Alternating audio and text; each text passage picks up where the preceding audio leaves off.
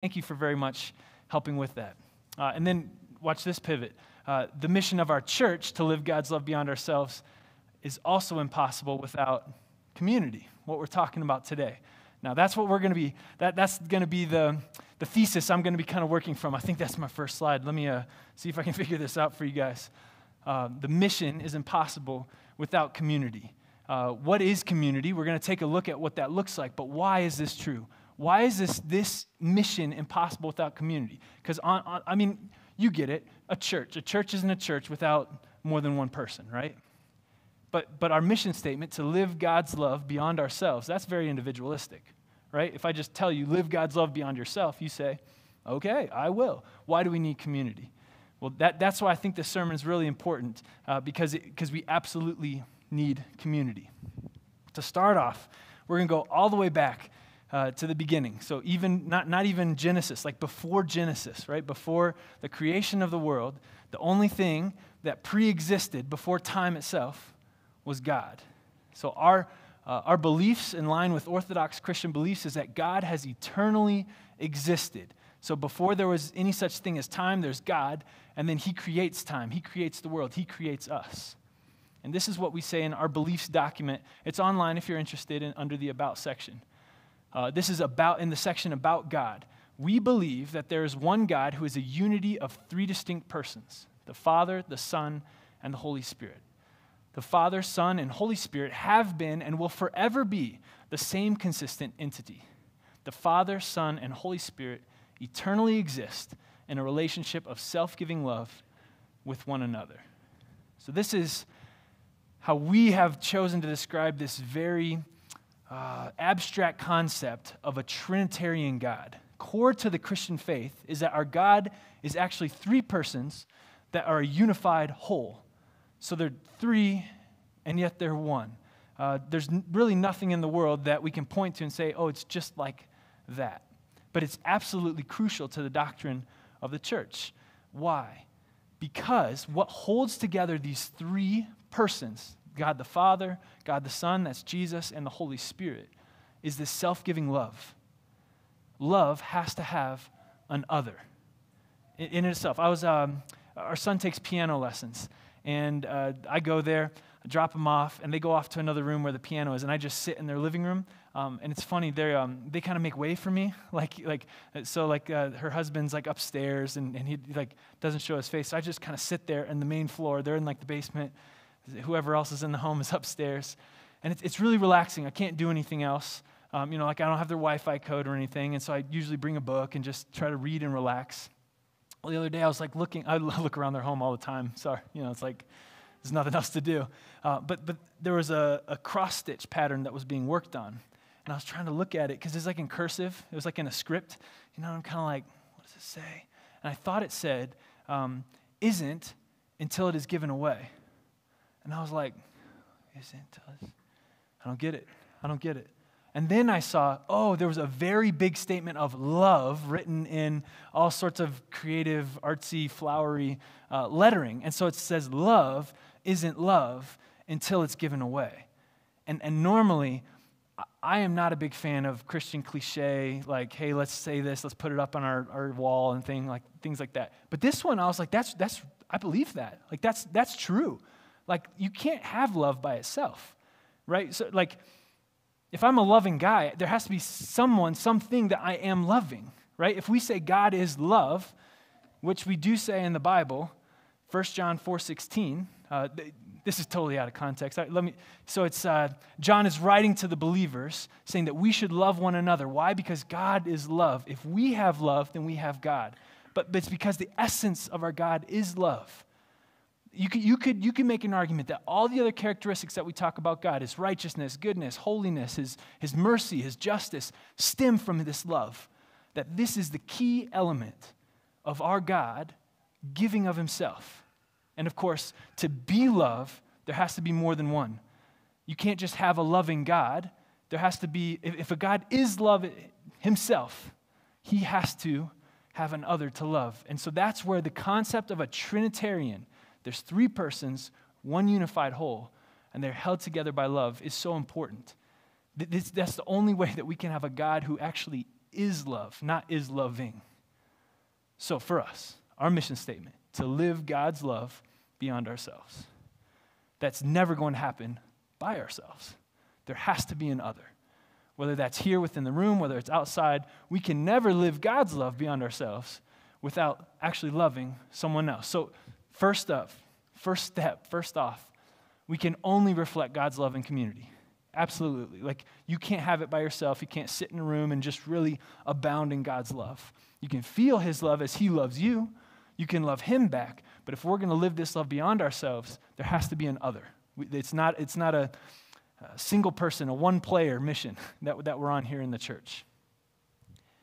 And now I want to get back to this whole Trinitarian perspective. Many attempts, at least if you've grown up in church, you've probably heard many different analogies and illustrations about, what is the Trinity like? And they never quite get it. Like, if there is something in the world that is, it's just like this, that it's not. So here's one that I've heard. An apple. An apple has seeds, it has the fruit, and it has the skin. So they're like three separate things, but they're all one. It's an apple. Yes, but there are very significant differences between the seed and the skin. You know what I'm saying? Like when we're talking about the Trinity, we're saying they are the same and yet different. So like that one doesn't quite cut it. Or another one is water, right? So this one tries to get at the same essence, right? So at different temperatures, water can be ice, and it's crystalline form, solid. At another temperature, it can be liquid, like drinking water. And then at a higher temperature, it's gas. It's the same in essence, but they're three separate things. Well, here's where it falls apart. You can never have all three at the same time. God does not shift. Now I'm God the Father. Now I'm Jesus. Now I'm the Holy Spirit. No, there are three separate, eternally existing persons. It's not like a state of matter that God just kind of keeps shifting on. So like that falls apart. Another one is like a prism. If you had three faces on one prism, and so it's like depending on how you look at it, then it's a different face. But no, that's the same thing. It's like, no, there's three separate persons that are actually loving and interacting. Anything that we have that tries to grasp at this concept of a Trinity, of who our God is in this world, will fall short someplace or another. But there's a spot in the Bible that talks about where God has placed himself to be revealed in the world. There's this concept called the image of God, where he has placed his image here within the world, where we can see our God somehow, in some way. And it pops up multiple different locations, but the very first time that we see this is in Genesis chapter 1, when God's creating the whole entire world. And then we get to verse 27, and it says this: "So God created mankind in his own image. In the image of God, he created them. Male and female, he created them." And we see right here the first instance of this image of God. We see that this God that we can't comprehend. We don't know who he is. We can't understand all his characteristics, his Trinitarian aspect, his love. And yet he made, as a part of his creation, I want to reveal myself. I want to put my image in these humans. Now, the image of God, there's so much debate on what is the essence of this image. Some people think it's our rationality. It's our ability to make decisions or progress, discover things. It sets us apart from birds or trees or some other aspect of God's creation. Some people want to go down the line of it being more of the relational capacity that humans have. Our ability to love is this image of God within us. Others take it a completely different direction, say it's not something inherent in us, but rather it's a task that we've been given. It's a responsibility that God has delegated to us. In the same way that God rules and creates in the world, he now places that image on humanity and says, you go rule and create. Because right after this verse, he does say, you have dominion over all the rest of the creation. We're supposed to take care of it. We're supposed to be kind of the ones in charge.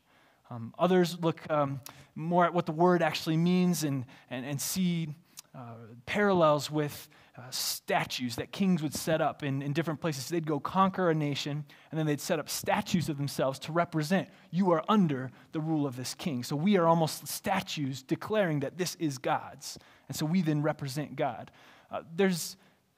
I would argue that there's no right answer. It's all of those. It's all of those things make up the image of God. But here's what I want to propose today. What if we didn't grow up in such an individualistic society. See, when we see the image of God he created them, we hear, in the image of God he created each and every single one of us. But it says he created mankind in his own image. He created them. It even goes out to say male and female. One person cannot be both male and female. There's a joke in there somewhere, but I'm not saying it. I'm not saying it. It's intentionally telling us that there are differences and that it's within all of these differences together, there's an image of God. I wonder if we grew up in a non-individualistic society, we wouldn't try to figure out, well, how's the image of God in me? But rather we would see, how's the image of God in all of us together, mankind, all of us, perhaps self-giving love of each other, being separate individuals and yet a unified whole. This isn't so far out there. You can make arguments both ways, but in the New Testament, we see the image of God come back, and we see humans have wrecked and ruined this image of God. We do not live in this proper way to correctly and accurately reflect God to the world, but Jesus Christ did. In Colossians, we have this. Colossians 1. I know I'm hopscotching all around here. Write down any sort of verses that you want to follow up on. There's a lot of good content here, but we're kind of picking summary verses to talk through these points. This is a letter after Jesus came. He died, he resurrected, he ascended, the church is born, and now Paul is encouraging the church at Colossians, and he says this about Jesus. The Son is the image of the invisible God, the firstborn over all creation. For in him all things were created, things in heaven and on earth, visible and invisible. Whether thrones or powers or rulers or authorities, all things have been created through him and for him. He is before all things, and in him all things hold together. And he is the head of the body, the church. He is the beginning and the firstborn from among the dead, so that in everything he might have the supremacy. So this passage is talking about elevating Christ. He is the one who accurately reflects God. He is the one that has created everything. He is right to be worshiped as God. But you know what's interesting to me is that it says he is the head of the body, the church. So we have Jesus Christ is the image of God, but now the physical representation, his body here on earth, is the church. Now I think it's significant. It does not say every believer is the body. It's every believer together in the church is the body, is the representation of this image of God. Christ is the head. It says this even more clear in Ephesians chapter 1 at the very end. It says that the church is his body, the fullness of him who fills everything in every way. Like it is the church that now is the representation of Christ on earth together, not just individually. I think I've been taught, at least my whole life, that each one of us is being renewed to be like Christ. Yes, that is true. But it is all of us together that represents this image of God to the world. So we can only reflect God's love within community. The image of God is only seen in community, or at least only completely seen within community. And last, if you want to see how significant community is in the Bible, you've got to recognize that God's mission is always within community. Always, always, always. If we say God's main characteristic is his love, this Trinitarian love, this self-giving love, eternally existing, that question, the age-old question, why did God create the earth? You know, if he had everything, why would he do it? Well, out of his love, he wants to love, right? So he's creative, and he makes a thing, not just to have a thing and see what it looks like, but to have a relationship with that thing, to love that thing, because our God is love. He didn't just want to create and see what would happen or let humans just kind of do what they want. He wanted to create the world to love the world. And then, you know, we saw that he added the image of God inside of his people. Adam and Eve are the two representatives of all of humanity that comes after them, including ourselves. And they choose to say, you know what, God, I'd rather do things my own way. You know, it said God would walk in the garden with them. He wanted to be with them. And they were like, actually, I kind of like doing this thing by myself. There's lots to explore. You know, let me not treat you as God. Let me just kind of be in charge. And so he let them be in charge. And yet God didn't give up. God continually wanted, here's the mission that I wrote down as a summary of what I see God's movement throughout the Bible. This is God's mission. It's to dwell with the redeemed people who worship him as God.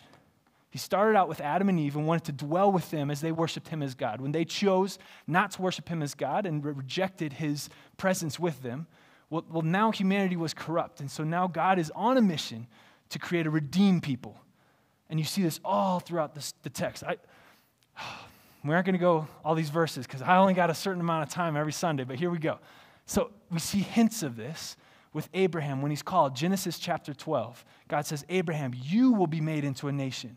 I will make you a people, and then through you, all nations will be blessed. And he says he'll be with Abraham, but he doesn't necessarily unveil entirely how is this going to work with this people. We fast forward a couple years, and in Exodus, the second chapter of the Bible, at the very beginning, he takes his people, which is now a large nation. They were enslaved in Egypt, and he says, they're mine. They're coming out. And against the power structures of the day, he completely wipes them aside, and out comes his people. He takes them to Mount Sinai, and he makes a covenant with them, and he says, I will be your God. You will be my people, and I will dwell with you. Now, I don't know if any of you guys read through the Bible in a year. If you're reading through the Bible through the year, not chronologically, but what would the adjective describe based on canonically, how they put together the Bible. So if you read the first book first, second book second, you'd be just completed with the second book, Exodus. You'd probably be feeling, should I really keep going? This is like the really dry section in the Bible, one of them. Why? Because at the end of Exodus, so you get this cool narrative where he's like tossing Pharaoh to the side and doing all sorts of these plagues, and then his people come out, and then the miraculous parting of the sea. Well, now that they're in the desert and he's making this covenant with them, there's all these very detailed instructions about a tent. It's like there's measurements and weights, and make sure it's made of this material and this long, and then these people will set it up. These people will tear it down. And it's like, what is going on?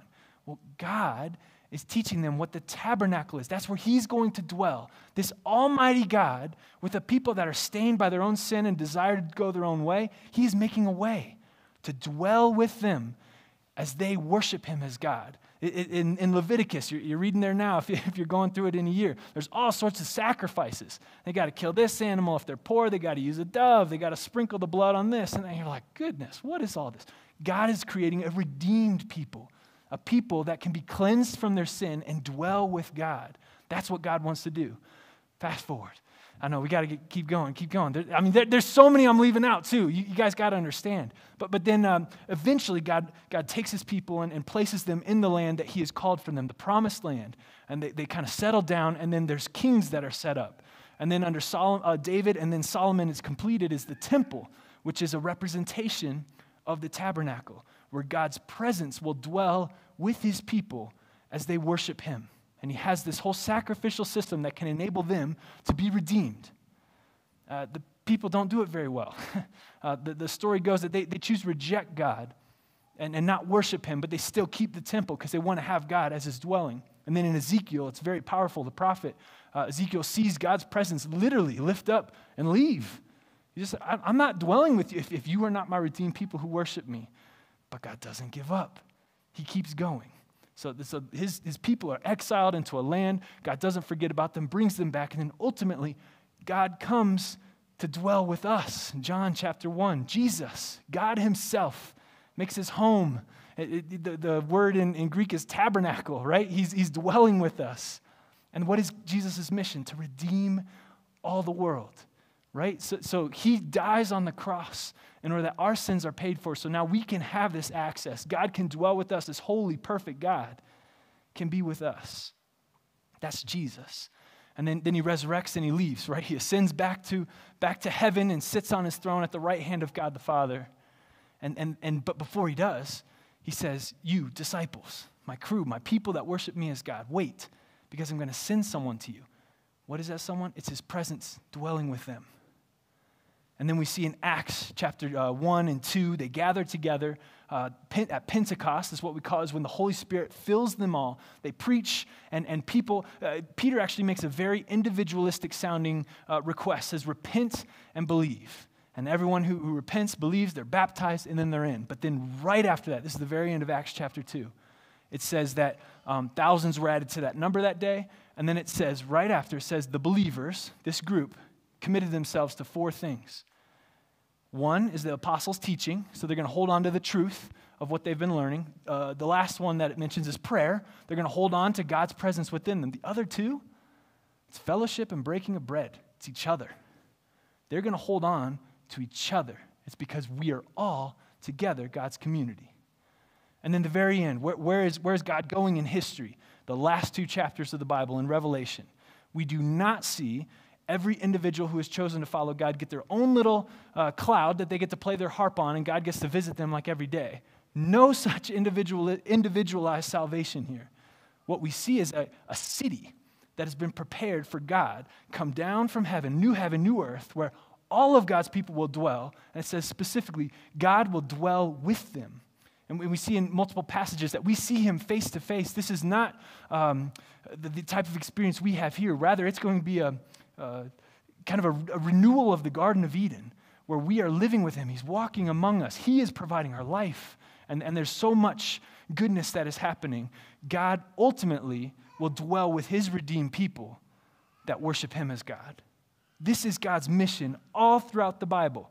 We here in our iteration of church are in the middle, right? So Jesus has come. He's died on the cross for our sins. Therefore, we can have God's presence with us in the Holy Spirit. We can have access to God through prayer. But we aren't there yet in this one day. God is going to establish this perfect rule where all of us are going to be together. All that to say, community is present every single time we see God moving in the Bible. That is God's goal, is to create this community of people together. So we can only reflect God's love through community. The image of God is only completely seen within community, and God's mission is always in community.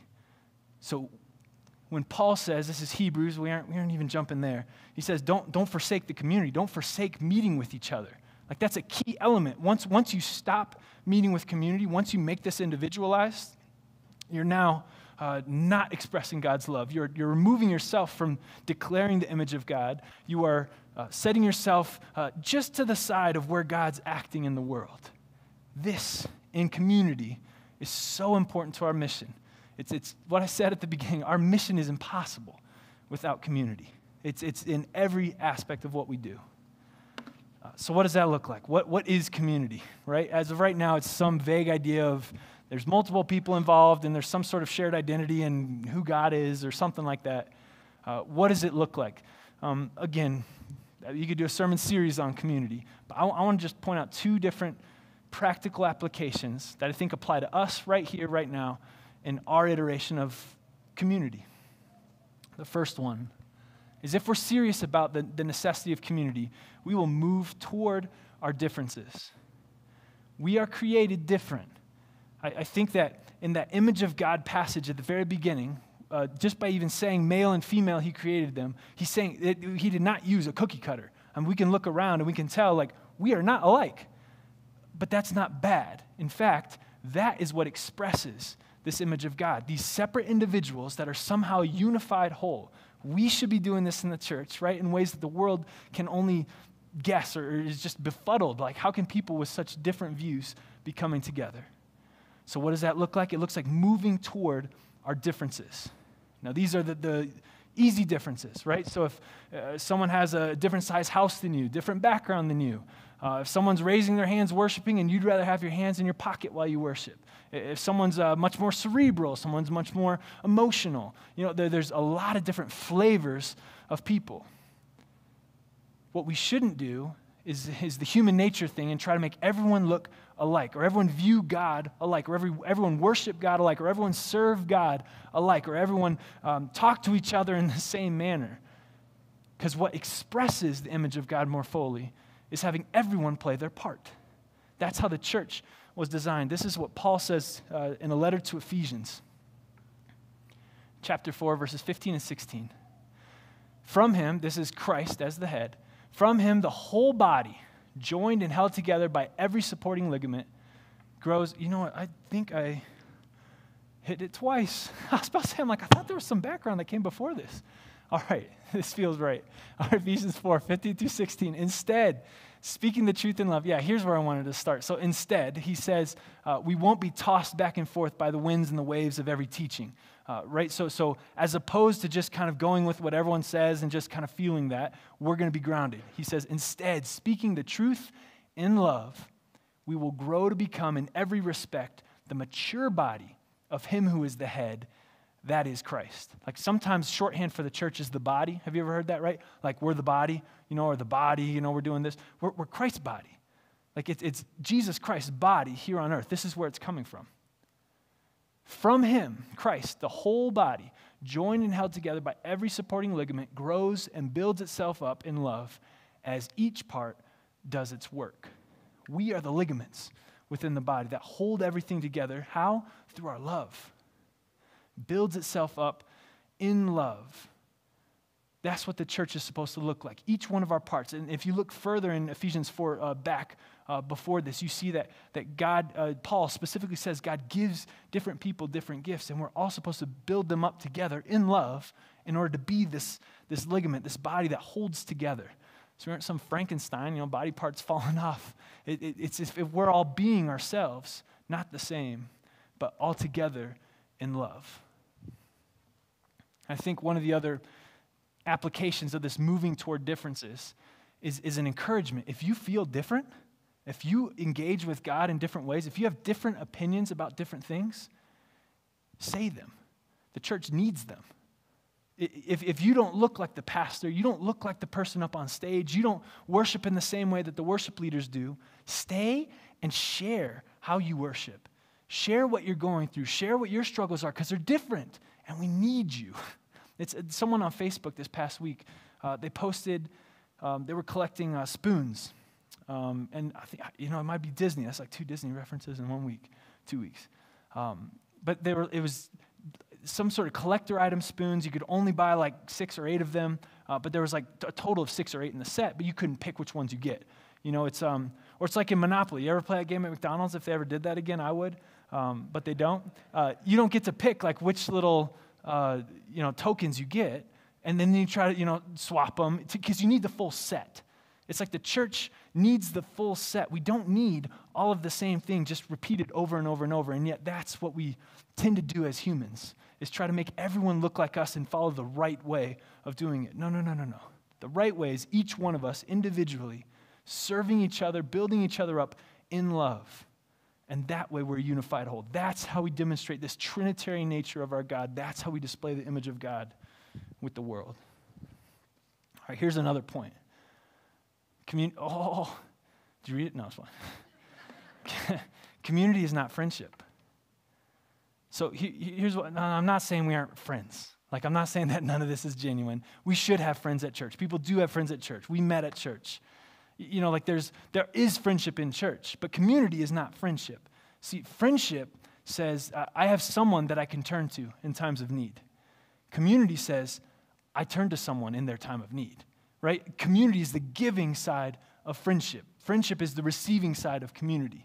It's the same coin, but what the Bible commands us to do is not enjoy friendship in church, it's be community. Serve one another in love. We see in Proverbs a lot of the benefits of friendship. But in these letters to the New Testament church, you don't see Paul or anyone saying, make sure you have friends at church, and you'll be blessed because you will have friends. You'll have people to turn to. What he says over and over and over is love one another. Serve one another. Give yourself up for them. Here's one example again. Philippians 2, 3 through 4. Do nothing out of selfish ambition or vain conceit. Rather, in humility, value others above yourselves, not looking to your own interests, but each of you to the interests of others. One of the pervading themes in this letter of Philippians is unity, this overall sense of unity in spite of our differences. Again, write that down. If you want to dig in further, there's about 4 references, maybe 5, of where we see Paul beseeching the church for unity. But here's what it looks like. Don't look toward your own interests, but each of you to the interests of others. It's not friendship. It's not, I get to go there and I get to feel good about myself, or someone's going to like me, or they're going to care for me, they're going to ask me how I'm doing, they're going to support me. Our mindset for the church is rather, what are their needs? How can I serve them? If we're all doing that, guess what? There's a lot of friendship too, right? Because if I'm offering you my community, you're receiving my friendship. And so then that becomes genuine as we're all trying to build each other up.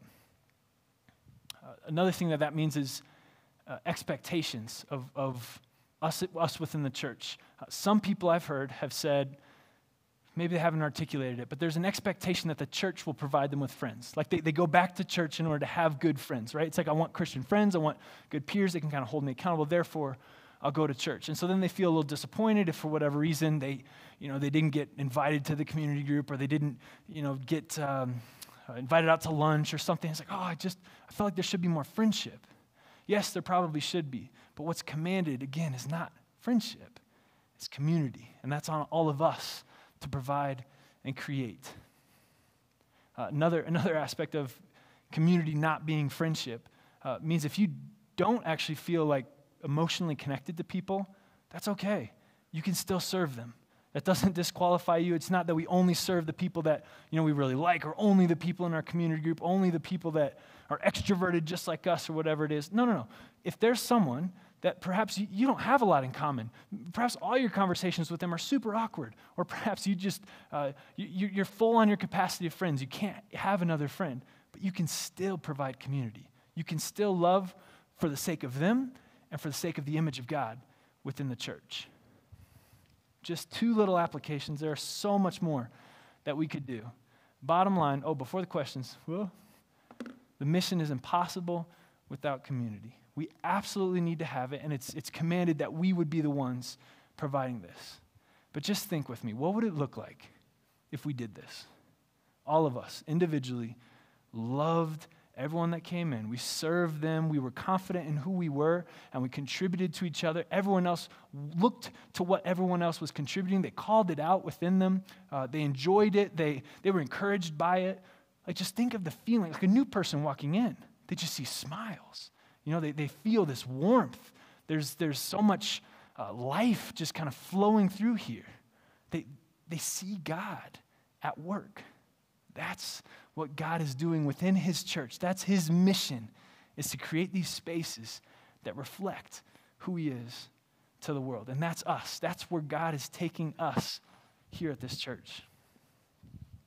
Here's 3 questions that you guys can talk about today, talk about in your community groups at home.